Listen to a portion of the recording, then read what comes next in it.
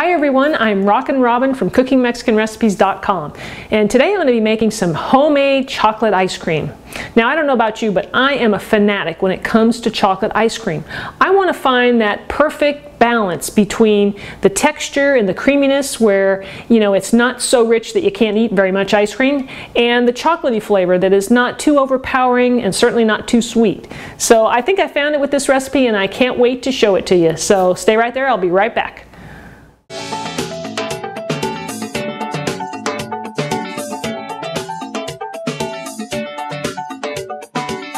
So let's get started with our recipe, but first I want to go over some of the equipment you're going to need to make the ice cream. So I have a simple Cuisinart ice cream maker here. It has an insert that you take out and you pop in the freezer for say 24 hours before you start making the ice cream.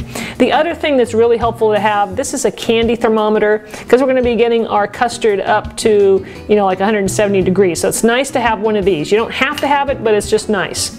Alright, so now for our ingredients, we're going to need some heavy cream and some half and half. I got a couple cups of each here. And I want to encourage you to get some organic brand of these items because it's just so much better. You have less preservatives in it. Also, we're going to need 5 eggs, and I'm going to separate those in a minute. Here is some Hershey's Dutch process cocoa. I want you to use that.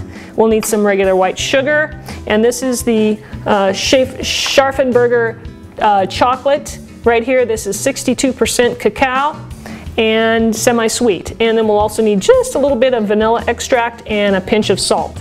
Before we start cooking, I'm going to just go ahead and separate my eggs first.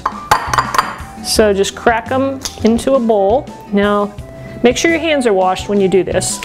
So you're going to pour this egg yolk gently right into your hand, and you're just going to toss it back and forth until the egg whites just fall through your fingers, okay? And then you're going to place your egg yolk into another bowl.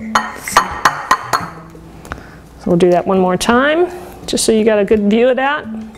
And you can save your egg whites for tomorrow's breakfast and make a nice little omelet with them. So this goes pretty quick. And I'll go ahead and finish all this up, rest of these, and then we'll move into our chocolate. Next comes our chocolate. Now all we want to do here is just do a rough chop just to break it up a little bit so that when we add it to the custard, it will melt and blend in very easily. Now we're ready to start cooking. So grab yourself a nice pan like this. I've got a nice good sized pan here. Got my temperature on low, and we're going to add our half and half to the pan, and the heavy whipping cream and the sugar. Now I want to get this up to, I want to say, warm. Get it warmed up before I add the cocoa. So I'm going to give this a stir. Our milk is warming up, so now I'm going to add the Hershey's cocoa to the pan, and the warm milk will help it dissolve easier. And I'm going to add my pinch of salt. Keep whisking until the cocoa powder is completely dissolved into the cream. And now we're gonna monitor the temperature. I've got this still on medium-low, and that's where my candy thermometer comes in handy. So I'm going to be looking for this temperature to get up to about 165, 170, somewhere in there. I don't want this to boil. I've been babying this, stirring it pretty constantly, letting this temperature get up very gradually. It's just about at 165. So just keep watching it and stirring it and let it come up gradually. Okay, so we're about there now. Now what I'm going to do is I'm going to turn off the heat for a minute. And I'm going to come over here to my eggs, and I'm going to break the yolks up a little bit. And I'm going to pour just about a cup's worth of this hot mixture slowly into this dish with the eggs, and I'm going to whisk constantly. This is tempering the eggs. Okay, and I don't want them to scramble. So that's why we're just pouring a little bit in here at a time. It brings the temperature of them up gradually so that I can add them back to the mixture. Alright, that should do it. So I'll put that back down. I'm going to turn the temperature back to low, and I'm going to add this mixture while whisking back into our chocolate. Now what we're going to do is Put the temperature back up to medium-low. And we're going to cook this for about 5 minutes. I'm going to stir it. I'm going to be watching it like a hawk. And I'm going to get the temperature up to about 170, 175. So I've been stirring this. You could probably tell that it's thickened up. It's now up to about a 175. And another way to tell is that it's done is to put a spoon in. And you see how it coats the back of the spoon and it doesn't go away? That means you've cooked your eggs completely.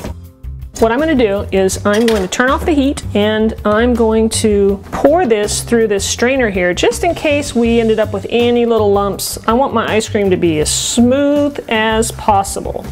And this is going to capture that. Pour that in. And then I'll lift the strainer up. And you can see that it did get a few little clumps in there. So that's great.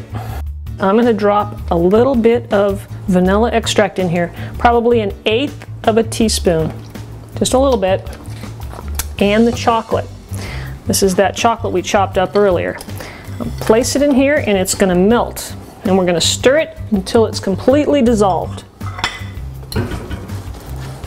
So now all we have to do to cool this off is place this. This big bowl here has a little bit of water in it. And I'm going to place my hot bowl in it. And I'm going to add some of these ice cubes to it and create an ice bath. And this is going to cool this down pretty quickly. And then after this gets cool enough, I'll put it in the refrigerator for at least 2 hours. But you want this mixture to be completely cold before you put it in your ice cream maker. Our chocolate ice cream mixture has been chilling overnight in the refrigerator, so it's been about 24 hours. So now what we're going to do is put it in the ice cream maker and churn it. So I've got the insert in, and then you put in the part that churns it, set that in there, and then you pour in your mixture. Then you put the lid on, and we're going to let this churn for about 25 minutes. It's the moment of truth. All right, here we go. The ice cream is done. It's been about almost 25 minutes, and I can't wait. All right, so, oh boy, it's getting pretty frozen in there. Look at that. Creamy, delicious. Oh my God, this looks so good. I'm going to scrape some of that off. Now right now it's soft serve, and I'm just going to go ahead and scoop a little bit out. So if you like soft serve, definitely try it now. Look at that. Oh my goodness. And it definitely will firm up. In fact, sometimes depending on how cold your freezer is, it might even get a little too frozen. So what you can do there is just pull your ice cream out, you know, maybe let it sit out for 5 or 10 minutes, softens up a little bit, and you're good to go. Ready for the taste. Oh my. Wow. Guys, you're gonna love this. This is perfect chocolate ice cream. It's got the right texture. It's creamy, but it's not too creamy. It's not too rich. I mean, I could eat the whole doggone thing, I think. Oh my goodness. It's not too sweet. The chocolate flavor is spot on, perfect. Guys, I hope you'll try this recipe. You are gonna love it. I just know it. So thanks for watching. I hope you enjoyed this video. And if you have any questions at all about this recipe or how to make ice cream, leave them in the comments below. I'm happy to answer them. All right, well, be sure to subscribe to my channel, and we'll see you in the next video. And if you want to, also head on over to my website at cookingmexicanrecipes.com. I have a bunch of Mexican recipes over there for you to try. Thanks for watching. Today I'm going to show you how to make my steak fajita recipe. And we're going to serve this up with some grilled bell peppers and onions, and we're going to top it off with guac.